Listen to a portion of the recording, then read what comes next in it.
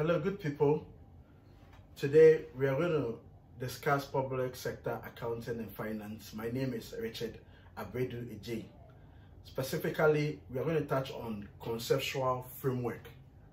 Conceptual framework. That is one key area that is mostly or almost all the time examined in the public sector accounting and finance paper of the Institute of Chartered Accountants Ghana examination. So now, just to give you a brief introduction on what the conceptual framework is, it is important to note that every public sector accountant is guided by a certain standard in the preparation and presentation of financial statements, and specifically that is what the standard, that is the International Public Sector Accounting Standard, that is the IPSAS. Is it okay? We also have what we call the RPG. So the IPSAS guides in the preparation of what? Financial statement, whereas the RPG guides in the preparation of what? Non-financial statements. Is it okay? So note that as public sector accountant or professional or public sector accountants, once you are preparing and presenting financial statement, you are guided by a standard, specifically that is the IPSAS or the RPG. And then the conceptual framework comes in because it underpins the general purpose financial statements. Okay, it provides certain concepts that underpins the general purpose financial statements, and the board, the IPSAS board, the International Public Sector Accounting Standard Board, that is the board or a subcommittee of the ICAG. Okay, they issue standards for public sector accountants. So the board are guided by the concepts that are spelled in the conceptual framework, okay, to issue the IPSAS or the RPG. Is it okay? So it is important to note that the IPSAS board are guided by the concepts in the conceptual framework to develop the IPSAS and the RPG. Is it okay?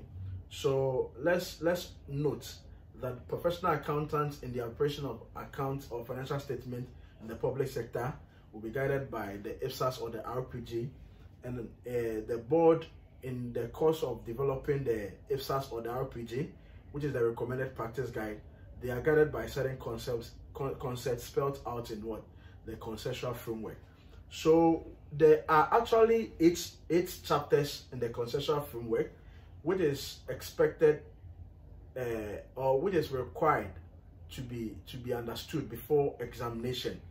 So this chapter or this section, we are going to look at 4 chapters of the conceptual framework. Specifically, chapter 1, which is what? Role and authority of the conceptual framework.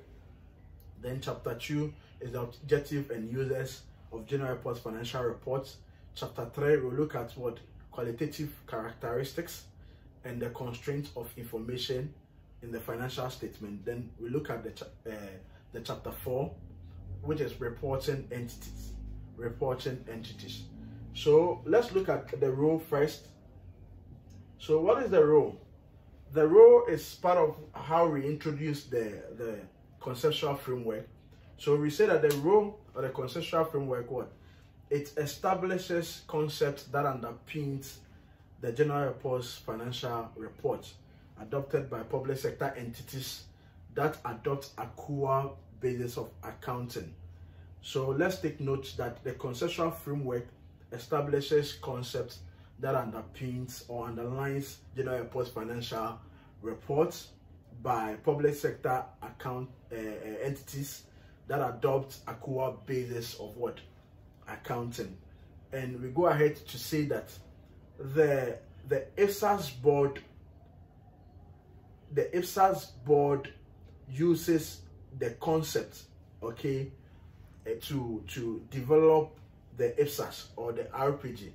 So the concepts that are in the conceptual framework are used or guide the IPSAS board in the development and issuance of what IPSAS and the recommended practice guide.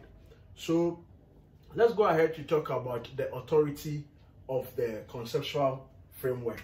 What is the authority? So we mentioned earlier that accountants, when you are preparing your financial statement, the authority, or you are guided by what? The standard, which is the IPSAS or the RPG. So we say that the conceptual framework does not establish any authority. So we say it does not establish authoritative requirements. It doesn't have any authority, okay, over in the preparation of accounts. So specifically, we say it does not establish authoritative requirements, nor does it override the IPSAS or the RPG.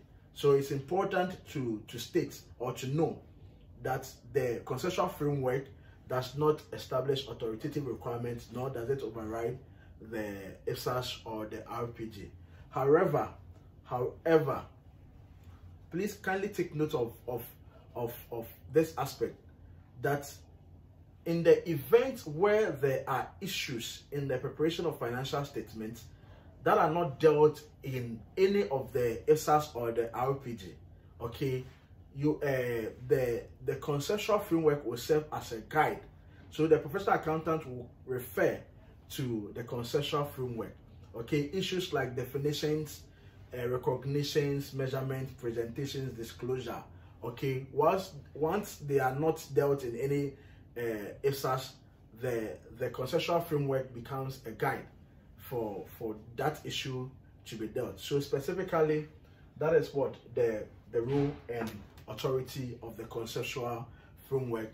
Let's move to the second chapter, which is the objective and users of general reports financial statement. So the objective, let's touch on the objective first.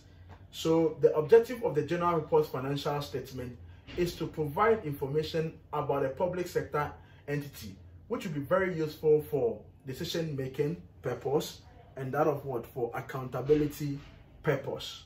So whatever information that is provided in the general reports financial statement or financial reports, okay, provides information about the entity, okay, and that information helps users to make decisions and for accountability purpose as well. Let's quickly move to the users of the general reports financial statement. There are two main users of the general purpose financial statement.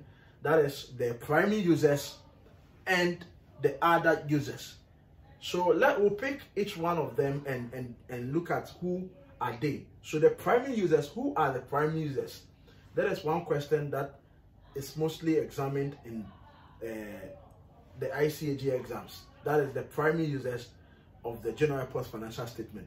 So the primary users are resource providers and their representatives, and also the service recipients and their representatives. So let's take note of that. The primary users are users of the financial statement who are categorized as resource providers and their reps, their representatives, and that of what, service recipients and their reps. So we say that those who provide the resources, those who provide the monies, okay, to be used, and those who receive the services that are being rendered or provided, okay, and their representatives, they are the primary users. So examples are the taxpayers, one. Then the citizen is also another example. We can talk about lenders, donors. Then the last one is what? Representatives or the reps. So the reps specifically is the legislature. So we mentioned legislature to be part of what? The primary users, because they represent the interest of what? Of the primary users. That is maybe the citizens. Is it okay? Now let's talk about the other users. We can mention a couple of them, like government statisticians. There are other users of the financial statement. We can also mention financial analysts. We can mention the media. It's also an example of the other users. We can talk about researchers. We can talk about lobby groups. They all use the financial statement. They fall under the other users category. All right, so now let's quickly move to the chapter 3. The chapter 3 talks about the qualitative characteristics. Okay, what is qualitative characteristics? Basically, every financial statement is very useful. Every financial statement should actually provide certain attributes, okay, that will make the financial statement useful. So example, a financial statement should not delay to lose its usefulness. Is it okay? So once it delays and it loses its usefulness, we say that it lacks an aspect or a certain qualitative characteristics.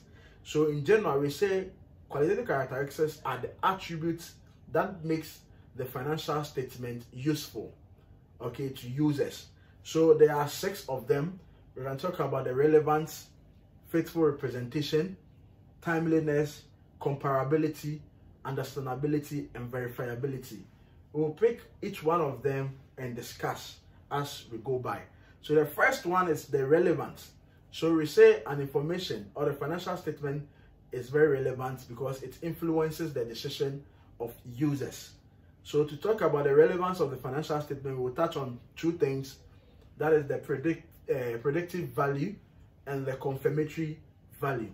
So we say predictive value because the information should be able to predict what is events of the future.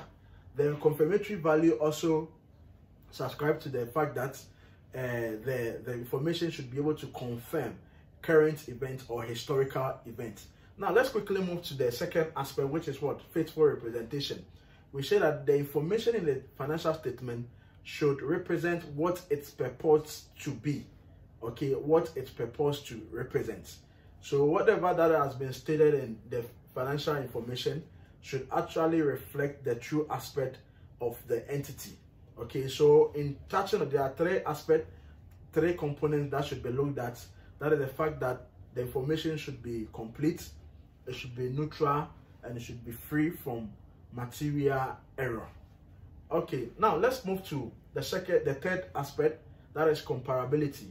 We say that comparability, information in the financial statement should be able to be, the user should be able to compare, okay, the similarities or the differences in different sets of what? Phenomena.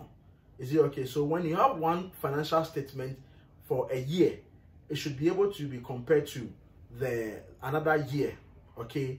Now, financial statement of an entity, okay, we should be able to compare that to another entity's financial statement, and we should be able to compare the financial statement of an entity to that of what? The industry. So once we're able to do that, we talk about what? Comparability. Comparability. Let's look at understandability, which is also qualitative characteristics of the financial statements. We say understandability, the user should be able to comprehend the information in the financial statement. Timeliness. Timeliness. Users, the financial information or the financial statement should be available to users before it loses its usefulness. Then we'll be talking about what? Timeliness. Then the last one, verifiability. Verifiability is the only qualitative characteristics that ensures another qualitative characteristic. So we say that verifiability ensures faithful representation. Faithful representation, because when we say that the economic value of the entity should represent what it purports to be, okay, how can we confirm that it's faithfully represented? It's through the last qualitative characteristics we are describing, which is what? Verifiability. You would have to verify to ensure that the financial information in the statement is what? Faithfully represented. Okay, so specifically there are 6: relevance, faithful representation, comparability, understandability, timeliness and verifiability. So away from the qualitative characteristics, I would also touch on the constraint of information in the financial statement. We'll talk about 3 constraints.